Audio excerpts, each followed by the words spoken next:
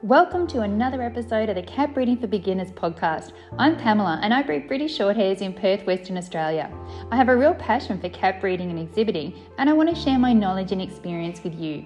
I'm on a mission to help new cat breeders go from feeling intimidated, confused and having trouble getting started to confidently breeding happy and healthy cats whilst enjoying this amazing hobby. Before we get started, make sure you visit my website and download your copy of my helpful guide, Advice to New Breeders, where experienced breeders share some great tips they wish someone told them when they started breeding. You can find the link on my homepage at www.catbreedingforbeginners.com. Just look for the picture of Angelica with her kittens. Well, hello everyone. I saw something on Facebook the other day and I thought it was really interesting and I might share it with you because I think you'll find it kind of useful, especially if you're a new breeder. Now, this was a post from an established breeder, someone that had been breeding for a pretty long time and had a good idea of what was going on. They'd actually been breeding for a very long time. And they posted on Facebook saying that they were having trouble selling their kittens. And was anybody else having the same amount of trouble? And there was lots of comments. I think they commented and other people commented saying, yes, it's terrible this year. It's because of the economy. It's because there's so many other breeders of my breed. It's because of the backyard breeders. It's everybody undercutting each other on price and all sorts of comments like that were coming up.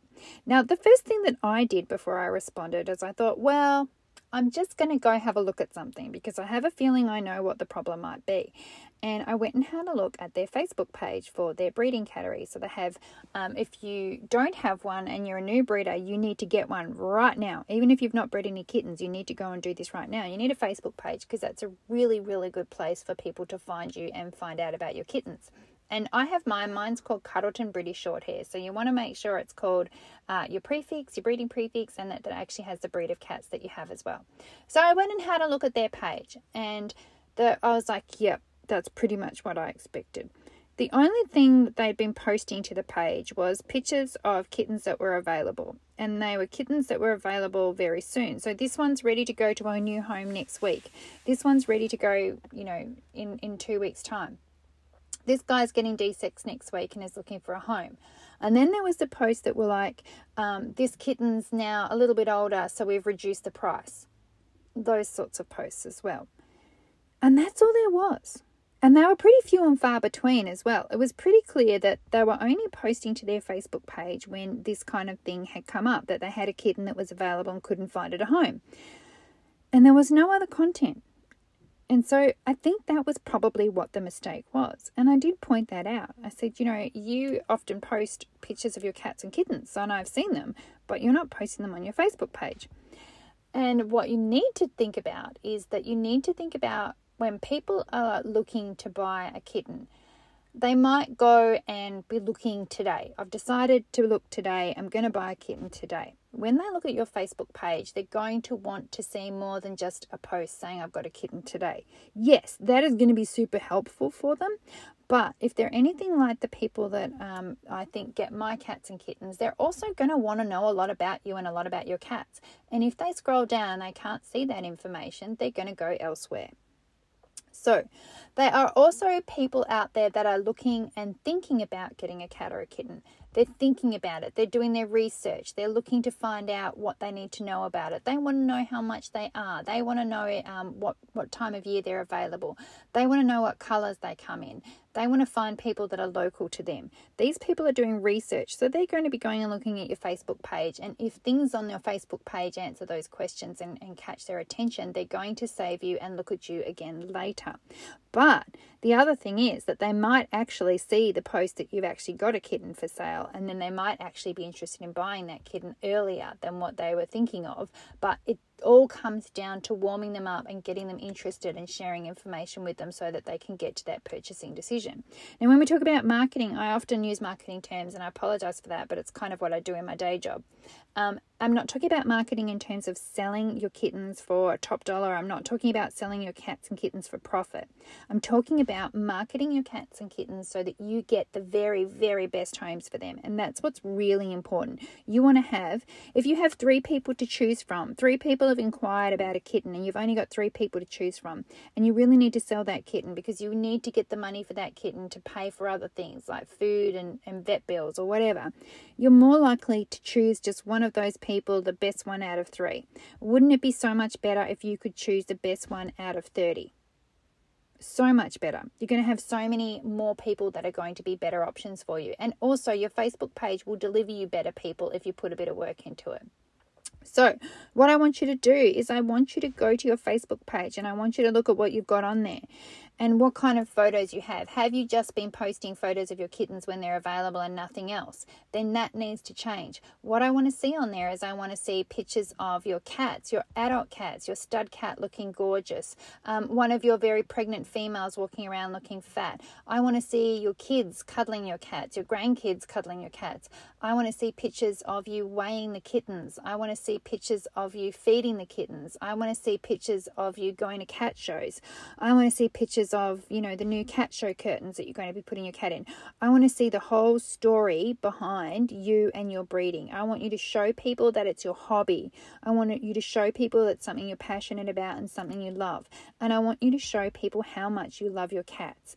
If you have been selling kittens already, if you're not super new to breeding and you've already sold some kittens, I want you to be sharing the pictures that the owners send to you. As long as that picture isn't kind of like, I don't know, dirty looking or really weird looking or really dark or something like that. If it's a decent photo, and it only has to be half decent, let me tell you, if it's a decent enough photo that the people can see that the cat's there and the cat's loved and the owner's happy with it, share that photo to your Facebook page. Take the person's words that they've sent you and put it on the post. If you get a photo of I don't know, just a cat sitting on a couch, but the owner's words say, this is Stacy, isn't she gorgeous? We love her so much. Thank you so much for letting us have her. We're absolutely besotted with her. She's the best cat ever.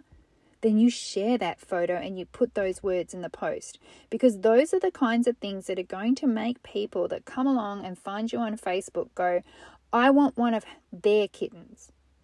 They will stop looking.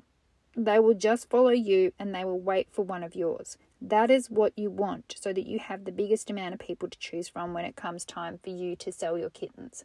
So get out there, get sharing other stuff. Yes, you can put in those posts that are, I have kittens available.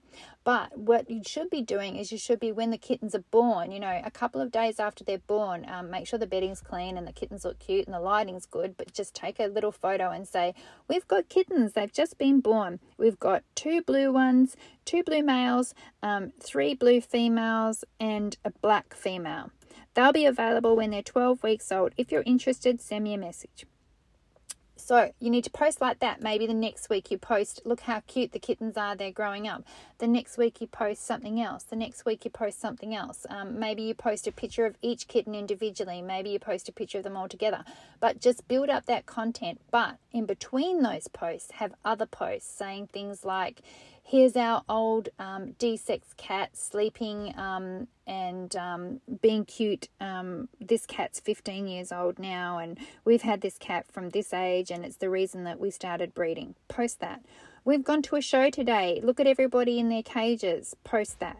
Post all of the other stuff in between, and then you will find that you will build an audience of people so that when you do post to say, these kittens are available, I'm still looking for homes for these kittens, you will have people that will be interested and want them. And if those people, if you post on there regularly and ask people to contact you if they're interested in a kitten, even if you don't have kittens, that's how you build your list of people so that when you do, you have a list of people to contact. So I hope that's helpful, but you have to do a little bit of work. You really have to do a little bit of work to make this happen. And it doesn't come naturally to everybody. You might have to set yourself a reminder to do it. I see people do it for, a week or so, and then they just fall off the wagon and the Facebook page becomes really stagnant and boring again. If you want to have a look at mine, it's CUDDLETON British Shorthairs.